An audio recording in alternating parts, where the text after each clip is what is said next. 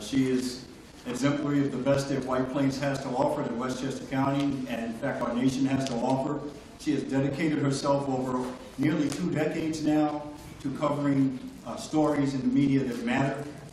And unfortunately, a lot of those studies have, stories that she has covered have centered around crime, and that more or less led her into a slightly different path of her career.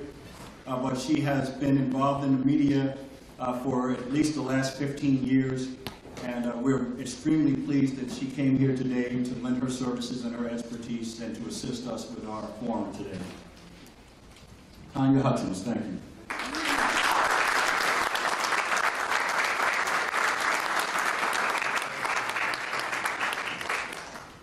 Thank you so much for having me. I'm so glad to be here.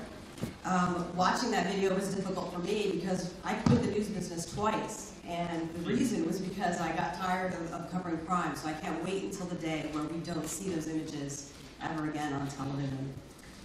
We are going to introduce our panel here, and I'd like to thank everyone on the panel for coming for this open dialogue. I love how this is a positive event.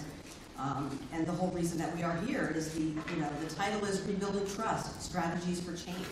How do we rebuild trust? So I'm going to let the panelists introduce themselves for 1 to 2 minutes, and we'll start with Ken Williams on the end and briefly come down. Just tell us a little bit about what you're doing now and your background. Thank you for having me today. My name is Ken Williams. I came from Boston, Massachusetts. I want to thank the Urban League. I want to thank Pace University for having this panel discussion this morning.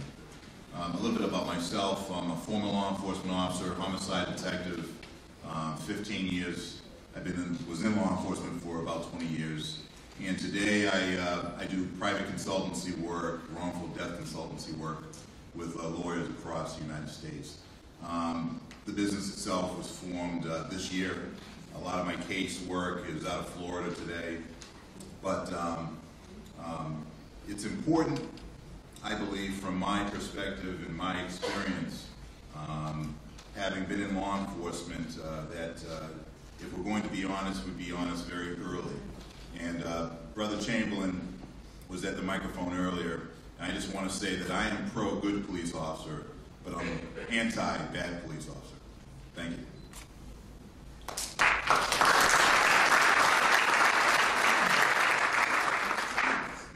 Good morning.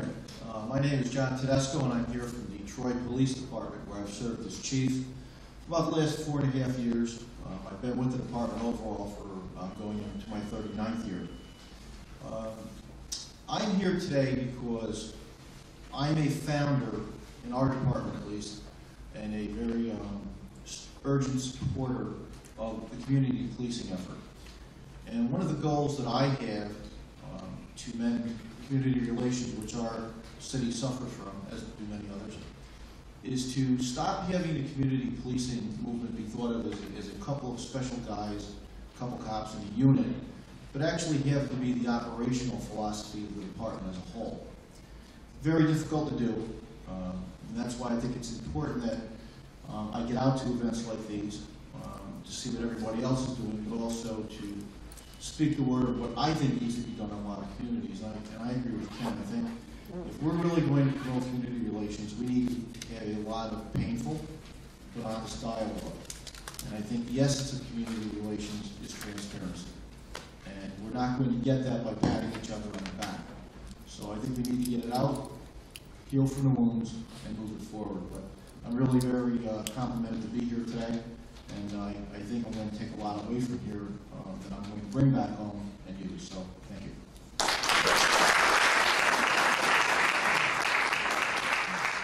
Good morning. My name is Michael Skolnick, and by way of introduction, I was awoken at 5:30 this morning by my 20-month-old child yelling my name as I've been traveling for 5 days.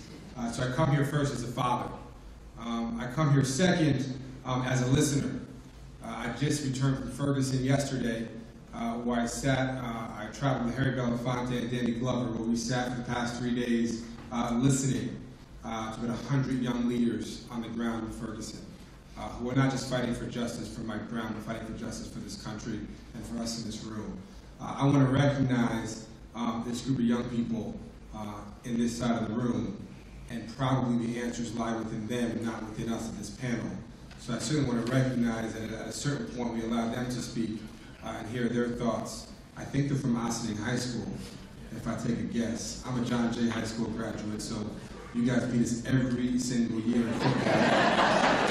So I'm going to let you all speak if I have a chance to get you all. So thank you for having me.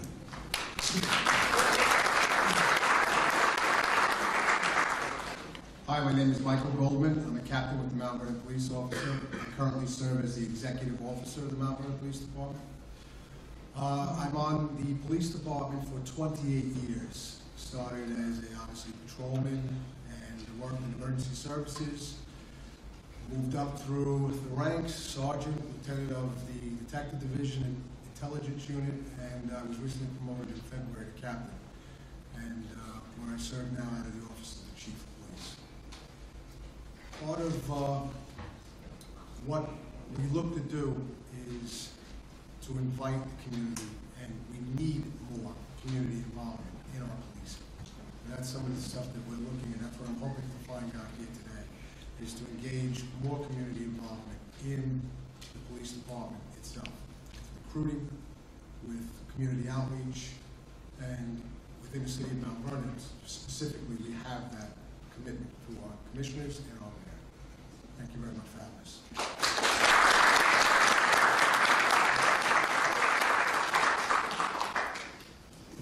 Good morning. My name is Jimmy Bell. I'm from Jackson, Mississippi. I was giving you guys a chance to get over that Mississippi. I'm a retired professor of criminal justice and sociology and criminology for 45 years in higher education. I have conducted police trainings in interpersonal and intergroup relations. I conduct research on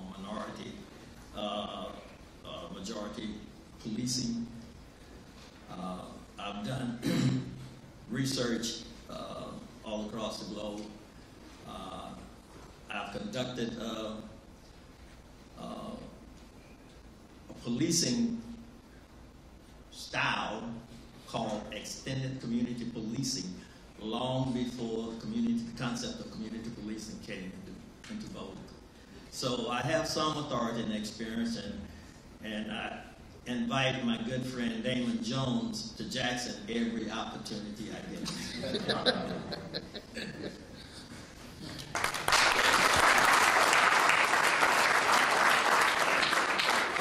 Good morning. My name is Chris McNerney. I am the Chief of Police in the town of Greenburgh, right next door.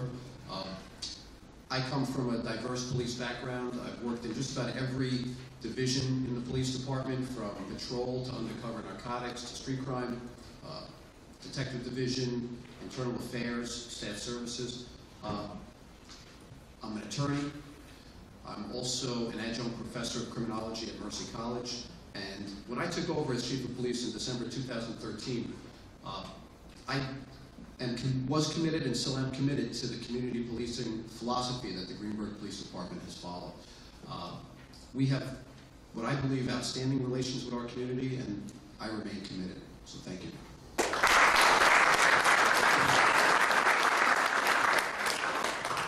Good morning. My name is Captain Benson Muhammad. I'm the founder and CEO of the Peacekeepers Global Initiative and also founder of ENODA Ad1 Inc., which stands for Educating Neighborhoods to Obey Those Authority, which is a community sensitivity training and a law enforcement sensitivity training. I started the Peacekeepers about 8 years ago, and we have 21 chapters throughout the country, one in London, England. And it was this very reason why we started the Peacekeepers, because we know that law enforcement by themselves cannot police the community. At the same time, I've been fortunate to train 13 police departments in sensitivity training. Now, I don't know, I did get a chance to meet the new chief over in Detroit, but Detroit was the last department that I trained, was the Eastern District. Under that time, Elabo Cummings was the chief, and then it turned over to my friend Ralph Garvey, who was over the Eastern District. And I am a firm believer that in order for us to be able to fight crime and violence in our community, there must be a mutual respect between law enforcement and the community. Thank you.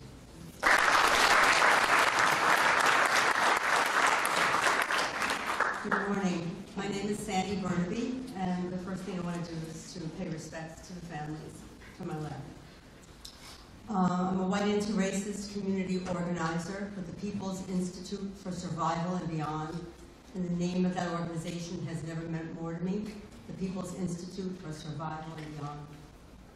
Did an Undoing Racism workshop about 20 years ago, and got to see that this country was designed for me and my people, and that means that that's at the expense of others. I'm a social worker, been practicing clinical social work for 32 years. And what we also got to see is that human services is designed to tweak the system and keep trying to fix people rather than fix the systems that drive the problems. Go ahead, sir. So I'm part of the Anti-Racist Alliance, which is an organizing arm in the New York City metro area. And in the past 10 years, we've put over 8,600 human service practitioners and educators through an Undoing Racism process, and we've populated human services and schools of social work in this city and in Westchester County. So we have a common definition, a common understanding, and mobilize to organize. And in this room, there are many, many people who are organizers, and we've learned that you can't talk race away, you can't teach race away. Undoing racism is a verb, and you've got to organize. And so that's why I'm here on this panel.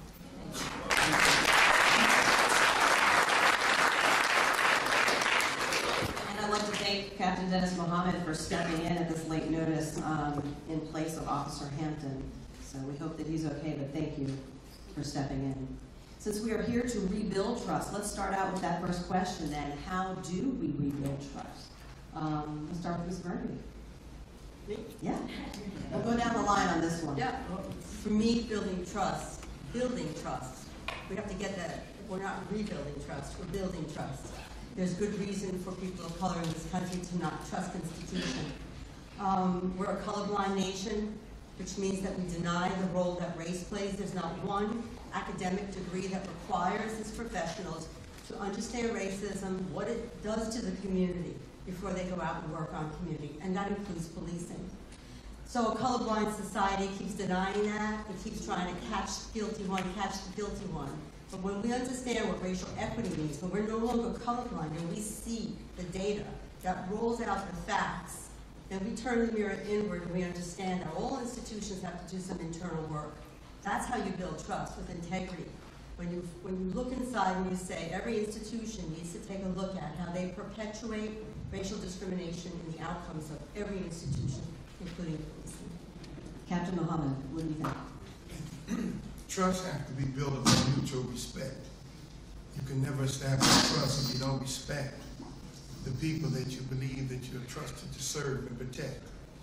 I believe that once we build mutual respect, then we can establish trust. That is one of the key important ingredients in a proper community and police relationship. When there's no respect, then there's no trust. The word respect comes from the Latin word respecto, which also means to give back. Until you're able to give back the respect that you receive and vice versa, we can never build trust. So I believe that mutual respect builds trust. I agree that mutual respect is key. I also believe that communication and commitment are two vital parts as well. There needs to be open, honest dialogue, and there needs to be a commitment to do the best we can to make things right. Yeah, I think that in order to build trust between the police department and the community, we have to demand that the police departments in America began to deal with what I call in the literature called procedural justice, with fairness and dignity. Now, there are two concepts related to that procedural justice. Legitimacy is one, and legitimacy is the judgment that people make about police officers being fair and just. But legality is what the courts and the Constitution demands. And until we get that there will be no trust between community and the police. Captain Goldman? I trust the community. And the way I see it is that the police officers themselves, with trust, starts at the basic encounters. We're talking about very tragic incidents here. But it all starts right at the very basic level, that first time that the police come to your house, or that first time he pulls you over. That interaction is what already starts how the conversation begins, and what the person that's pulled over, or the person who's home, is come into by the police. That is where that trust has to start, right at those basic encounters. And if we can have that dialogue start there with professionalism, with courtesy, with respect, as those encounters begin, then the language right there starts and moves right up from there. Thank you. Allow me for a moment to bring an elephant in the room. This is not about trusting the community. This is about the trust in the black and brown community. White people trust the police because they're on our side. And I'm white, for the record. These guys on the panel are my friends, but not our friends. And I know this is nothing personal against you as individuals, but as a system. I'm not targeting any individual in this room or on this panel, but as a system. We had slavery in this country that built this country on cheap labor and free labor. We then had the Jim Crow. Then we had the Civil Rights Movement, and after that, we needed cheap labor, so we created a war on drugs. That war on drugs is a failed war that targeted black and brown America. And if we want to talk about the police system, we can't just talk about the police in a vacuum. The police are there to serve a justice system that is not just. That is targeting black and brown people in this country. They're serving laws that are targeting black and brown people in this country. So how can you build trust when you have a system that targets individuals? They don't target me. I can walk out of this building now with a kilo of cocaine in my backpack, and a police officer will not stop me and frisk me and ask me for my papers and do I belong in this community. But any black person or brown person or woman who knows better than I do, because it hasn't happened to me, knows they are a target of the police because of the color of their skin. So if we want to build trust, let's look at the system. I don't believe it's just bad officers in a community or bad people in a community. It is a system that has created a cancer that has destroyed the fabric of the black community. And we're going to get into that more because we're going to talk about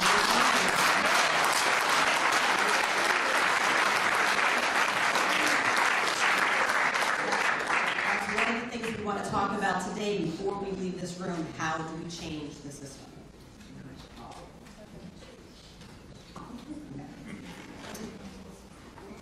I don't think there's a magic bullet for building trust. I think it takes initiative, and I think it takes initiative on both sides of the coin.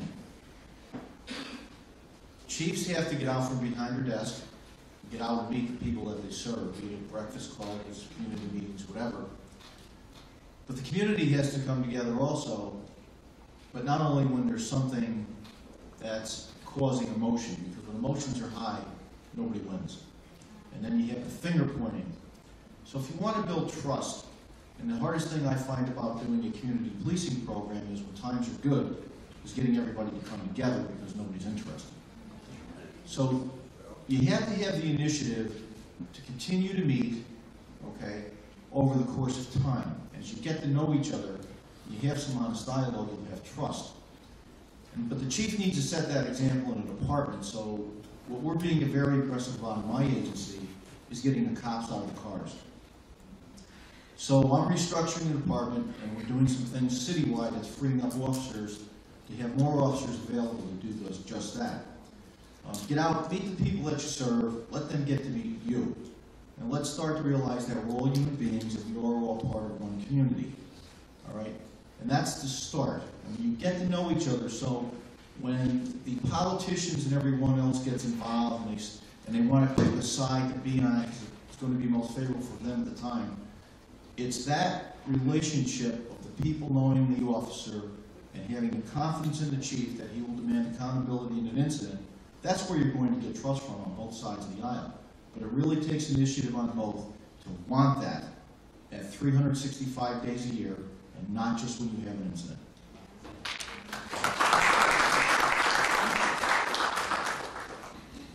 I mean, the word trust is such a loaded question. I'm going to try to handle it in 3 minutes. Myself am famous for walking around in a hoodie, sweat, sneakers, tank top, whatever. It's very easy to profile me, possibly, as looking suspicious. It wouldn't be reasonable, but it's easy to do. So what we have to do is we have to look at the fact that race has been long-standing in this community. It is, being black, you can see me a mile away. Being white, I can see you a mile away. So race is very important when we talk about the dynamic of race. The fact that black people, brown people have been oppressed in this country for several hundred years. The fact that Title VII, the 1964 Civil Rights Act, enabled me as a black person to become a member of law enforcement in 1995 is a reality that we have to deal with, because before 1964, it was predominantly a white male profession. So these are the things that if we're going to talk about trust, we're going to talk about community, we're going to talk about the changes that are necessary, we've got to go and look at the history. We have to accept the painful past, and we have to accept the fact that bad police officers are within those ranks, within those agencies, and that they're being protected by what's called indemnification. Can we answer her question? I mean to be rude, but she has a specific question. And I think that Let me answer it. I'm sorry. I think she has the officers to answer those questions. Yeah, how are the policies and procedures monitored, and then how are they enforced? Well, I can tell you in the town of Greenberg, when we detain someone, stop and frisk legal threshold, that means that there's got to be reasonable suspicion that criminality is afoot, that the crime had occurred, is occurring, or is about to occur. Our officers have to prepare a report, and those reports are reviewed by supervisors. And I can tell you as a supervisor, I had seen reports that I thought did not meet the legal sufficiency for the stop. And we would call the officers in, and we'd say, "Officer, did you leave something out of your report? Because based on what you wrote, what you documented, this appears to be an unjustified stop." And we would retrain that officer, and the goal is we have documentation, and we have training, we have accountability. Now, you mentioned training, and I know race has come up in this issue. Are there departments here that have sensitivity training? Yes. And how does that work? Cultural diversity training is something that we try to do. Police officers get it as part of the mandated state curriculum at the police academy.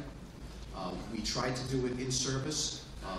I think I can speak for most police administrators. We would like to do more training. Training, we welcome it. We have challenges with doing training that's not mandated by the state.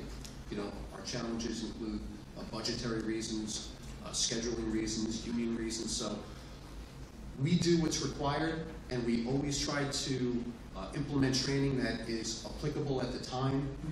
You know, in this case, stop and frisk has been a hot topic. Domestic violence has been a hot topic. Bloodborne pathogens is now a hot topic. So we have a lot that we try to implement in addition to the mandatory state training. And speaking of training, Okay. I approached the Jackson city mayor in the early 70s, and the city of Jackson was predominantly white. And I asked they had very few African-American police officers. And I asked to conduct diversity training, interpersonal relations training. And I was denied. You know, first of all, they said, we don't have any money to pay you. I said, well, I'll do it for free. And as I was telling Ken earlier, they allowed me 1 hour of interpersonal relations training. Now let's really get to the black elephant in the room. If some of you, most of you are too young to remember the Kerner report. And that report, issued in 1967, stated that America is moving toward two societies, one black, one white, and that the key to all of the disturbances in the 60s, what, quote, the media call riots,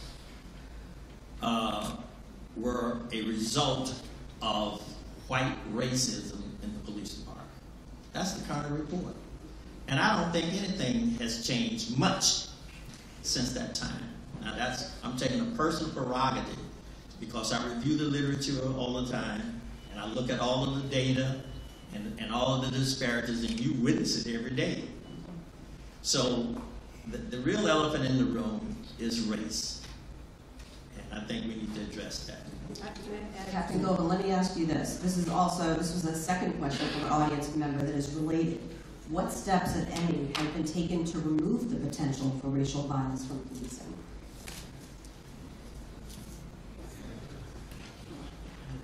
Having more community involvement, recruiting from within the community. And he's right. We all have the uniform on. We all are from the community. I'm from Mount Vernon. I still live in Mount Vernon. I serve in the community that I grew up in. Pulling more people in from the community gives it more representation. But it's also defining a mission within the police department that starts at the top and then is moved down, and it's spread out all the way down to the very basic levels of policing. And using that opportunity to define who our bad guys are, for lack of a better term, as opposed to casting a wide net, which is illegal. That kind of approach is what needs to be done. It's defining what the needs are, defining who the people are that are causing the problems, and using that knowledge, that intelligence, to serve the community, not by just going out there and issuing a million tickets or a million arrests. That's not the kind of thing. It's about quality over quantity, and that's what we're trying to do. How often does this training take place when it comes to sensitivity training? Is it something where they're just getting it coming out of the academy, or is this something that's annual? They get what they get in the police academy overall, and then we haven't had any in about a year and a half now. May I say something? Yes, you may. Dr. Bell, I would like to add to what you framed out. The use of the word sensitivity training and cultural competence is almost an insult to what we're talking about. We're talking about straight up racism that is killing people in every system, but particularly a system that has professionals with guns. Many times, too many times, even people who live in a community that's being impacted by multiple systems failure don't even understand what's going on and have internalized the dominant message that they are bad, they are the problem, they are the criminals, and that we have to clean ourselves up. But unless we understand what racism is, how it functions, we have to know the what and the why behind poverty, and poverty disproportionately impacting communities of color. We have to know how people are made poor and why we see multiple health and safety problems in concentrated communities made hyper-segregated, made poor, segregated housing. We still have that problem with housing. Segregation and discrimination in employment, so child welfare. We have to understand and be clear about the what and the why behind what we see in community, so we don't keep blaming the community for the circumstances, but work towards a collaborative that begins to ameliorate the problems. But right now we have people who, because we don't have an understanding of racism, still refer to people in community as those people. I've heard people refer to those people as animals. And we need to be honest about this. We don't have a common definition and understanding about what racism is and how communities show up in a particular way over and over and over again, no matter where. It's not the people, it's the arrangement. And so that's where this understanding of structural racism has got to be the basis if we're going to do anything. Sensitivity training is just maintaining a white supremacist ideology and making us be happy about it or something. I don't even know what the sensitivity training would be.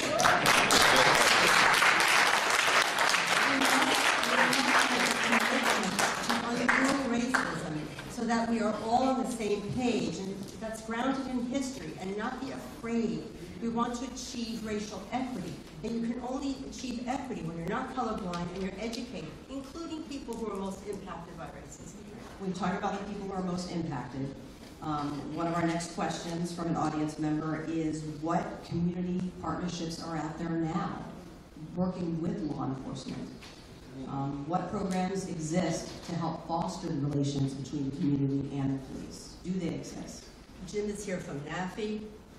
We know that in Seattle, we know that there are samples, or there are examples from around the country, but these are people who have been brave enough to understand that racial implicit bias is in every single one of us, and we have to get to the bottom of that. But NAFI is here in Westchester doing some work, and it's grounded in undoing racism understanding. And I know that the city of Seattle, with their 2020 vision for new policing, but I guess what we're saying is that it doesn't exist here. Is that what we're saying? Yeah, does anybody know of any other community partnerships? Absolutely. We work with our local clergy. I see Pastor Williams that just came in. We work with our civic associations and other community meetings. Part of the community policing philosophy is to have that open dialogue, communication, and a commitment from both sides. Now here's the hardest question of all. Like, what do we do differently that we haven't done yet up until this point so that we can create change moving forward? One suggestion is that you open up police training academies, because the training academies contribute to all of this. That's right. They contribute to what I call, and what the literature refers to as, a culture of occupational culture. And that occupational culture is embedded in police officers to act a certain way, the silent code, to protect each other, to look the other way. And who are the bad people and who are the good people? That's an occupational culture. Now, you can have your police officers on the panel to talk about the occupational culture and how they perceive it. Anything you'd like to add? You know, I can tell you that there are bad cops. We know it. There are bad doctors, bad lawyers, and bad members of clergy. Our goal is to identify them. That's our goal, to identify them and get rid of them. That's right. Go ahead. Guys, here's the challenge I think we face in this country, not just in this county or in this state. You have states now, just a week ago, that legalized marijuana. A week ago, right? You have a city that I reside in New York that just changed the law on a misdemeanor or a felony in possession of marijuana just 2 days ago. So you have folks who have been arrested, convicted, and sentenced on laws that now are legal, who are still in prison today. You have folks in Colorado and Denver who are in prison for marijuana possession, who if they had marijuana possession on them today, it would be legal and they would not be imprisoned. You have folks in New York City and Rikers Island, right now in Rikers Island, who are in prison, in jail, for marijuana possession, that if they're caught tomorrow, would not go to Rikers Island. Right? So when I look at stop and frisk, they say marijuana is a gateway drug. Marijuana is a gateway drug to incarcerate somebody for a long period of time. So you stop a 13-year-old child. Right? You stop a 13-year-old child, and that young man has a dime bag of weed inside their pocket, or has a blunt in the back pocket. That kid goes to jail overnight. That kid in his head says, you know what? I was scared of jail before the first time I went, but it wasn't too bad.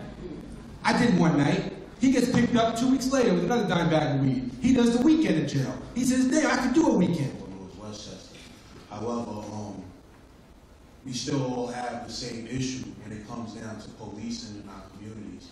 They go by courtesy, professionalism, respect. CPR is stated on the cars. I believe everyone stands for that same kind of title, which, we're in belief of is false advertising. Because when the police are hired by the community to do a specific job to protect, and they're not doing that job, then we have to put a system in place where the community can screen the officers that are assigned for that particular part of the community, if you understand what I'm saying. Where we could actually say, all right, well, this officer, he's been on the force for X amount of years, this is how many shootings this officer has. It's like a resume to the community, because it's like they're hired by NYPD, but they work for us, if I'm not mistaken. Is that correct? All right, so, I mean, in all due respect, I mean, for us paying our tax dollars and also, I'm sure everyone's here is a registered voter, you know, there has to be some kind of system that can be established that we as the people can actually screen each officer that is placed in our communities, because now we know that we're not dealing with someone that has a mental issue. We're not dealing with someone that might have some kind of war flashbacks because they're an ex-veteran and they just came from Vietnam and now not Vietnam, Saudi Arabia, you know, overseas in Afghanistan, whatever the case may be, they coming from war and they, you know, now they're officers and all of a sudden they're working in our community and they walking around like this. So are you asking, is there a way for the community to vet the officers that are working in the community? Yeah, that's the first one, right? Okay.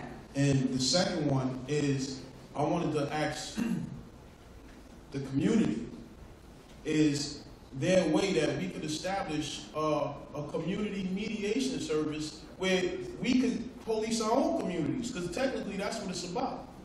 Because it's not policing our community, but it's actually mediating in our communities, preventing things from happening before they happen, being able to form relationships with one another so that we can feel the comfortability to go to our neighbor, because that's what it's about. It's a neighborhood, and somewhere along the line, the neighbors got left out of the hood.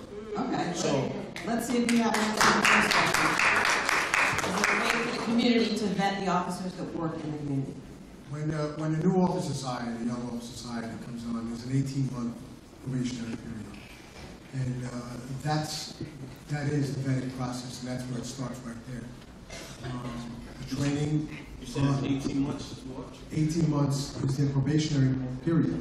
And that is the actual vetting period. We have dismissed officers that weren't up to snuff or weren't up to. So when you have this, during this 18 months, let's say they're in White Plains, and they got a complaint. How many complaints could validate them not making a probation period? It's not a number of complaints specifically that will do it. There's a lot of other dynamics and things that go in there. How they interact with their how the probationary police officers interact with the community. There's gauges. They're being watched by senior officers. If they're having difficulty, more training is given,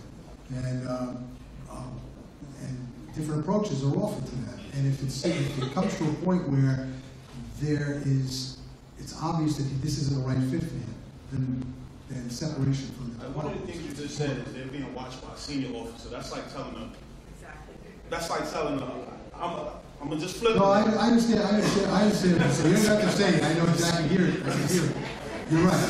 It's like, Come on, no, I understand. However, the officers that are trained in our police department they understand that these officers that are coming in are going to be their backup, are going to be the ones that are responding to the community with them. They want officers that are going to be responsible, and they want officers that are going to be competent. They're not just going to pass somebody through just for the sake of putting a guy into a uniform, letting him drive by. Make a recommendation. Make a recommendation. I wasn't satisfied with that answer, but okay, you can go ahead. Yeah. Make a recommendation to your police department that you have civilians serving on the recruitment board, or the recruitment group. You see, and if they don't allow you civilians on that, then that'll tell you something about the police department. So, civilians to be a part of the recruitment within the police department. So you can monitor who comes on. You follow me? Yeah. Makes sense. That makes sense to y'all? Like, I know I'm trying to speak for everybody at one time. All right, thank you so much for your question. Fathers alive in the hood, right? Okay. Next question. Hello. I'm a lawyer, and as I've been listening to this, I get the impression mostly that the people at the table seem to believe the primary problems are relationships between police and the community.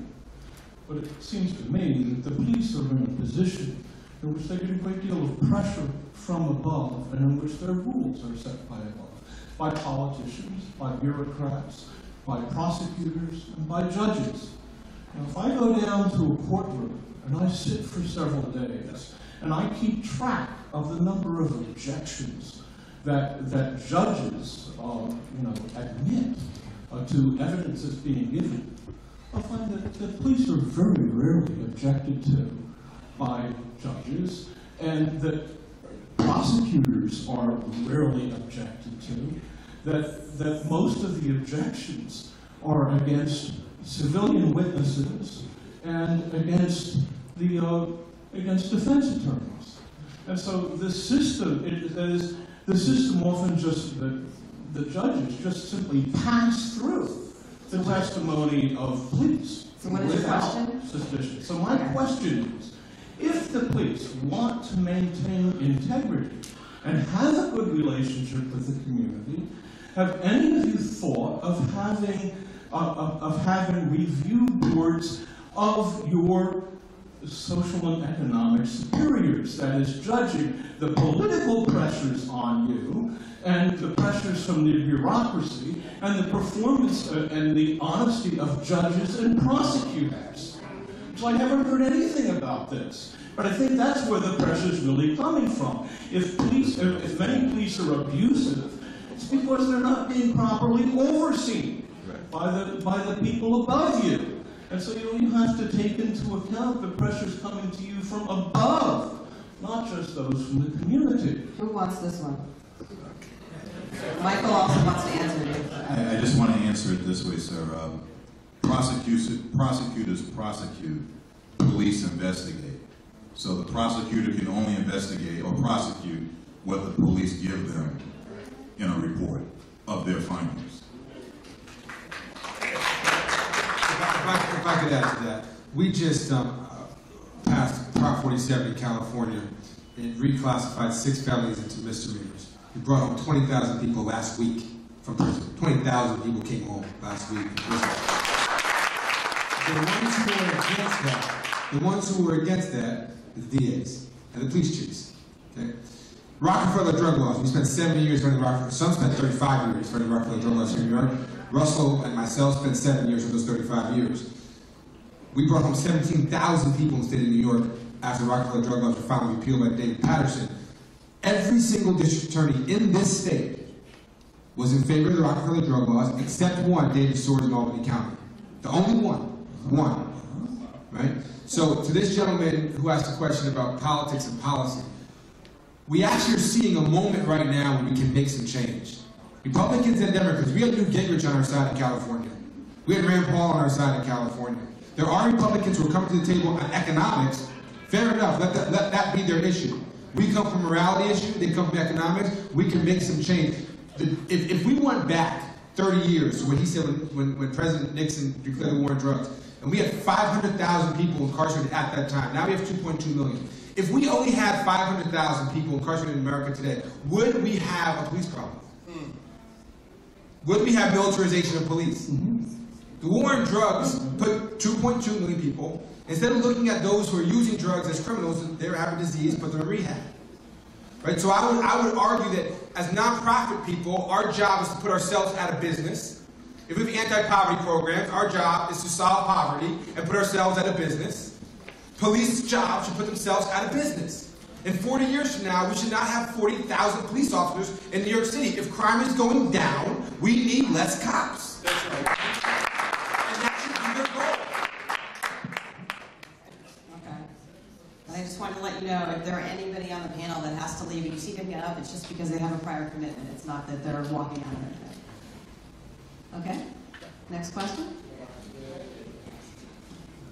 Good afternoon, everyone. My name is Elsa Cruz, the wife of Samuel Cruz that was murdered last May 26, 2013. I'm listening about respect. Sorry if you lost. Respect and trust. I'm very sorry that that kind of words to me now is a big question, because when I called the presence of the policemen at the time, the first things that they are asking me, what is the race of your husband? surprised. He said, "He's a Puerto Rican." And then, your husband is he's a violent man? He has a gun? I questioned myself. I called them for help to send my husband in the hospital. I was sad because these kind of people that I called have complete trigger in their body and they have a shield. It seems that they're going to go to war. Not to respond, the needs of my husband. And my question is, if you're a policeman and you hurt somebody, you have to give, or you have to prepare somebody. When you hurt somebody, you prepare somebody to take that person and send it to the hospital immediately. My husband never gave that time. They stayed in the apartment. And I was seeing my husband, the blood is coming out in the breast, it affected me until now. So my question is, they should be coordinated with the police and the medical team. If they hurt somebody, if they kill somebody, or whatever, they should prepare it and bring it away, or immediately in the hospital. My guilt is because I called the help for my husband, and nobody sent it immediately in the hospital. So that is the biggest guilt in my life, that I never want to call the police. I said to myself, I'd rather call somebody than the policeman. To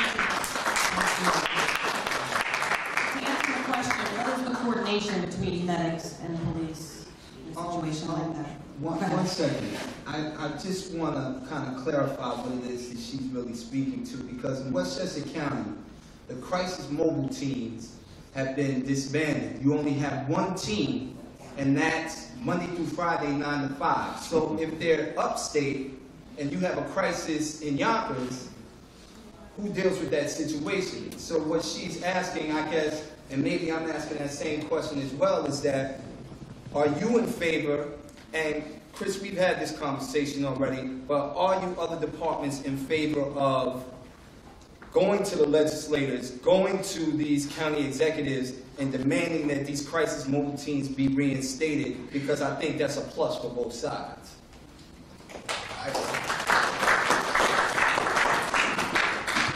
I'd like to talk about what we're doing in Troy, and actually, it's a movement that started in Rochester, at Rochester PD about 7 years ago.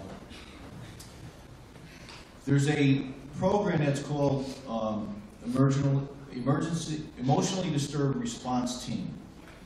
And what they are officers that receive a week's worth of training in how to deal with people that are suffering from emotional difficulties. And I'm very proud to say that out of the 130 officers in the Detroit Police Department, so far, we have about 70 that have been trained. We just graduated 10 last week, and it's a school that we hold once a year, and we've opened up to different agencies also.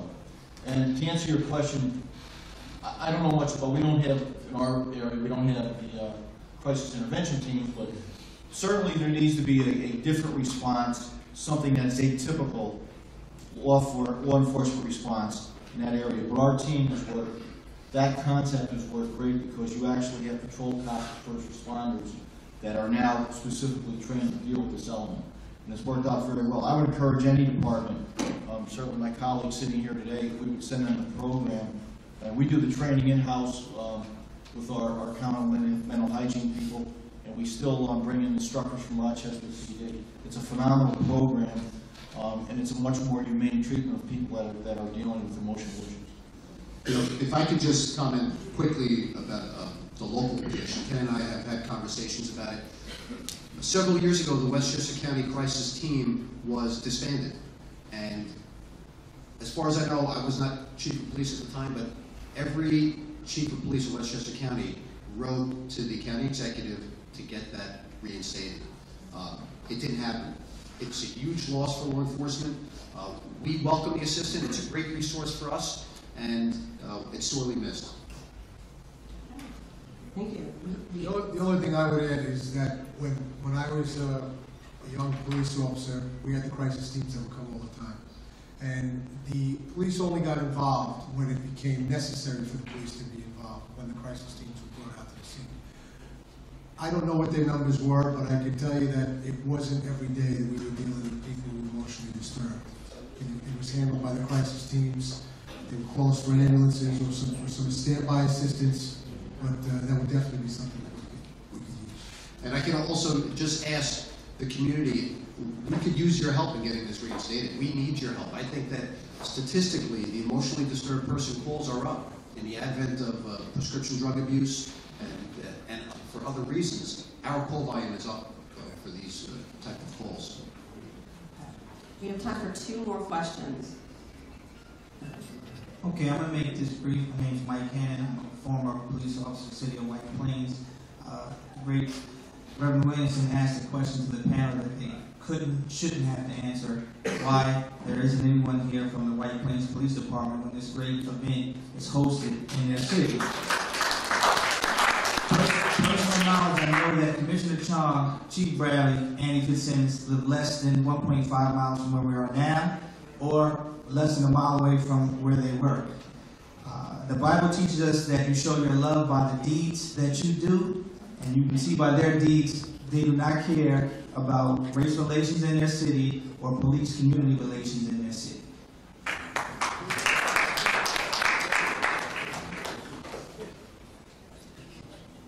Go ahead, you're up. No, just take the mic.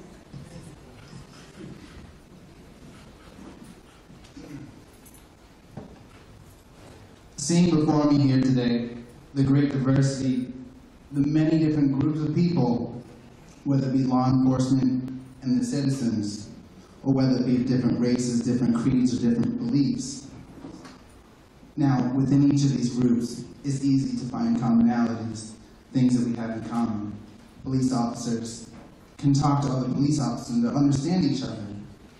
But once we start crossing these lines, it becomes a little more difficult, harder to relate to each other. So my question is, to everyone in this room and anyone who hears my words, especially for the police officers and everyone in authority, because they have a duty and a responsibility for those under them, why should I trust you?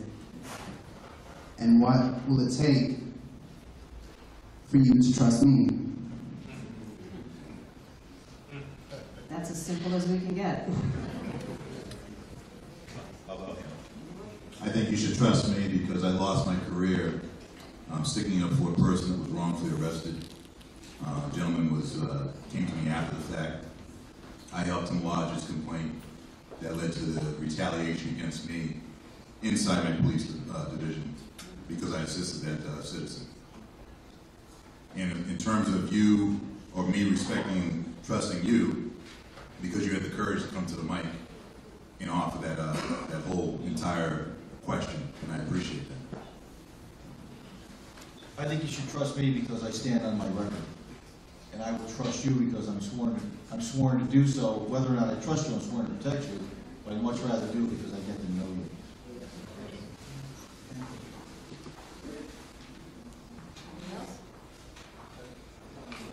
Satisfied? Okay. Thank you. Our last question. My name is Gregory Crosswhite, and I'm here representing my son. My name is Gregory Crosswhite, and I'm representing my son, Anthony Smith, who is currently in Jacoby Hospital. We were talking in regards to the crisis team, people who have emotional or mental health issues, who, by the way, have the very same rights we do. Now, when you found out that you did not have the luxury of having the crisis team to deal with this section of our community, why is it? And you can look on the internet and see this, where a lot of emotionally disturbed black men are being shot and killed by police. And we're talking about learning to trust each other. How do I trust a police department that I have walked my son into. How do I learn to trust them to help him, and you haven't done anything to try to address a problem that's very prevalent in the community? Emotionally disturbed people have the same rights we do. The same rights we do. And you don't realize how much damage you do to a community when you maim and kill innocent people. My life has been changed. From a month ago till today, I'm a completely different person. And I don't ever want to see anybody, I really wish that nobody has to experience what my son is going through, what my family is going through. And this is what I'm coming to you about, because if we just take a little bit of time and put a little bit of thought into it, I think that we can save these people.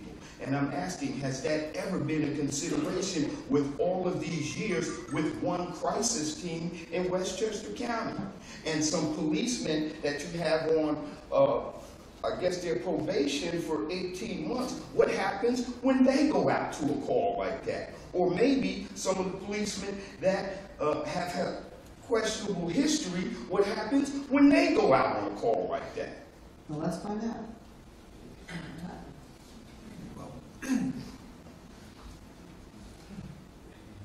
Within the City of Mount Vernon Police Department, we have a victims assistance program that's right within the police department itself.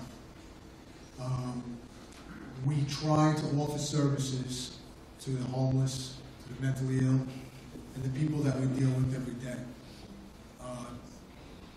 Your situation is tragic, but it's not indicative of the broader picture of what happens when we deal with the mentally ill, with the drug abusers, and with the sick.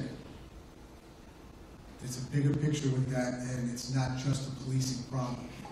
All right, it's a social service problem. We have homeless people in the City of Mount Vernon that are mentally ill that we offer services to. It's not a police thing. It's a well-being thing, and we take them to the hospital, not the jails. So do the officers have to call the Victim Services Program No. to have somebody go out? No. If we identify somebody in the specific set I'm talking about that's mentally ill, we can take them to a hospital. Okay. We can take them to a hospital, and it's not an arrest situation. It's an aided case. This is a person that needs help, not a collar or an arrest, and to be brought into a cell. Thank you very much. My name is Roger Crossway, and that's my brother Greg. I worked for the MTA for 28 years. In that 28 years, every year we had to go through tests to be recertified. And when he said about recertification, that just brought to my mind all railroad employees who have people's lives in their hand have to be recertified. As a conductor or engineer, I had to take a test, and if you made a mistake and broke one of the rules, you could be out of service. If someone got hurt when you're training, you could be out of service with no pay. So I'm trying to figure out, as a policeman, what happens to a policeman who breaks one of the rules or is under an investigation? As a conductor for 28 years, I've had 4 investigations, which I was cleared of, but I was out of service without pay until they found out what happened. So you want to know what happens to a police officer? So who breaks the what rules? happens to a police officer? Why are they allowed to continue to work or get paid until there's an investigation? Right, And even if they are found wrongly to have done this, how many times can they do it before they're finally let go? As a railroad employee, you get 2 strikes. That's it. The first time you get recertified, you get retrained. Second time, you're done. Right, I think, to answer your question in the first part, a police officer in the state of New York can only be suspended 30 days without pay. Then he has to be restored back to the payroll. That's law. So what we do, Troy, depending on the severity of the incident, he stays home, we pay him.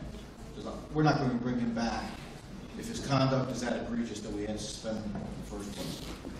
And what most people don't realize is that the decision to fire a police officer is most often left to an independent arbitrator, and not really to the chief of police. It's left to the mayor or whoever else has a municipality.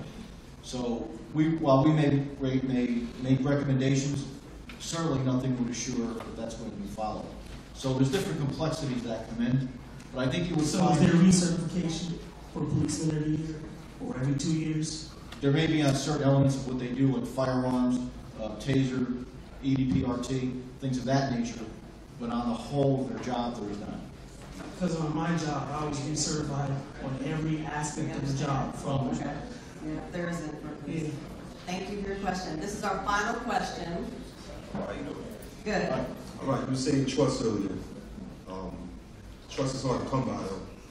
Especially when crime goes up and goes down. If there's no criminals out there committing crimes, you got the officers committing crimes. It's got to be a question, though. Got to be a question. Yeah, but what can we do to gain your trust? I mean, the question was answered. You answered it earlier, I believe. But I was a victim of wrongdoing from an officer as well. As a juvenile, I served 18 months in DFY. What's the question? I'm not finished. 18 months in DFY for drug possession that I didn't possess because the officer set me up. So when the crime rate go down, the officers bring it back up. I'm framing the youth and people like myself that served time at 18 months in DFY with something that I never possessed in the first place. So you saying trust? I mean, I can trust you, but who's me to trust them? Trust is a key component. However, I can agree with you. I myself can share with you the fact that based on my experience, there are people that I could not trust, will not trust, and forever until I die will not trust. That's right. But as a whole in the police, when we look at police agencies as a whole, for the most part, most people go to work, they try to do good that day, they try to survive that day, and they go home that day. From the community perspective, from what you're saying, you're a victim. Because you got looked at for doing something that you didn't do, and then you went and served time and were punished for something that you did not do. So how can you trust ever? So let me spin it this way. If we were victims of a Holocaust, 6 million people died during the Holocaust, would we ever trust those people that killed us like that? Probably take thousands of years. That's the reason why we're here today, to try to go and forge those relationships based on those experiences that are real, because that is paramount for the people who have never had your experience in your shoes or my experience in my shoes. They've got to hear it. People on the panel, they have to hear it. Now they have to go and decide, are we being truthful, forthright, honest? I think you are. I know I am. So it's up to them to go back to their departments.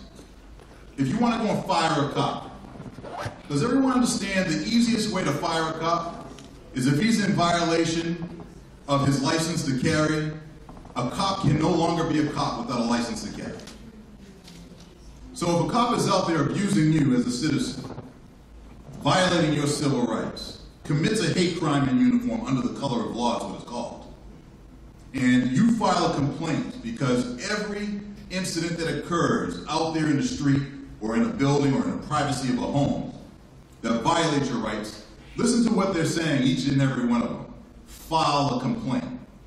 Once you file your complaint, let's go through the process real quick because we haven't highlighted it. There are 3 different things that happen depending on your complaint. There's an administrative investigation.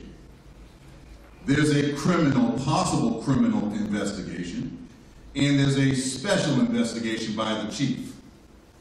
Each of those investigations have start times and end times that don't have to go in, they don't have to all start at the same time or end at the same time.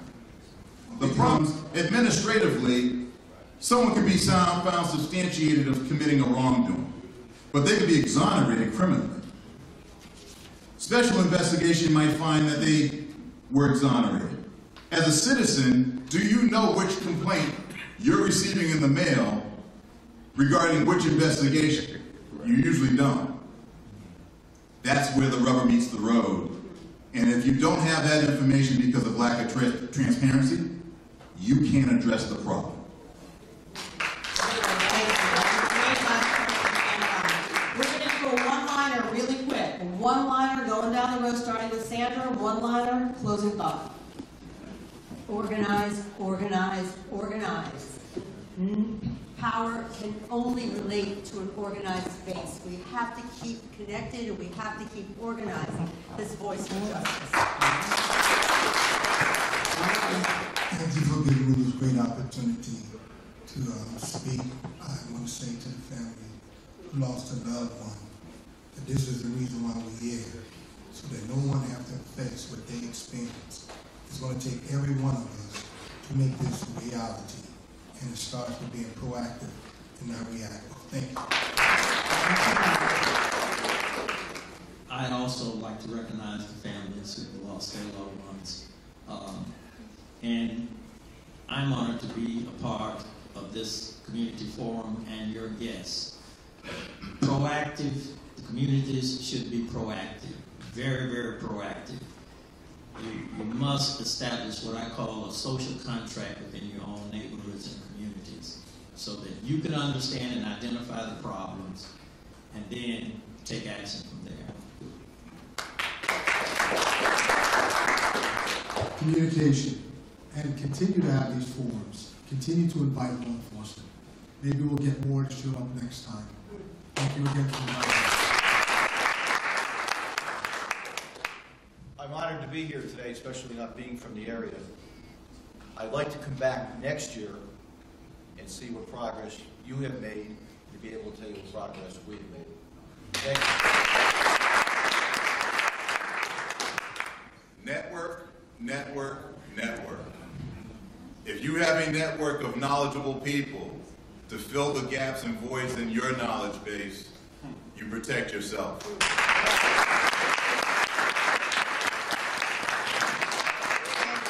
I'm so happy to see people here and what you're wearing. I'm present with respect and faith. So thank you for showing up. That is the first step. And I think that all of us, you know, each individual can go out and we can try as much as we can to create change.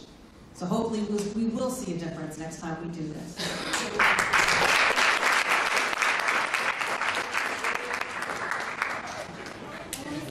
Wait, folks, we need 2 minutes now. I want to say thank you to Tanya. I want to say thank you to all of the presenters and the panelists. I want to say special thanks to the families who give us the strength to do this, the motivation, the faith to believe that we can make a change. I thank you. I want you all to know that the invitation did go out to every single one of the police chiefs and commissioners in Westchester County, that after this event, another letter will go out to every single one of them, letting them know what the ask is from this collective, from the organizations involved. For the folks who want to know what else they can do to network, if I ask the people from the Coalition for Police Reform to stand up, wherever you are, stand up. Those are the people you speak to. There is a meeting tonight. If you don't want to work with us, work with them, so that you know where to go right away so that you can keep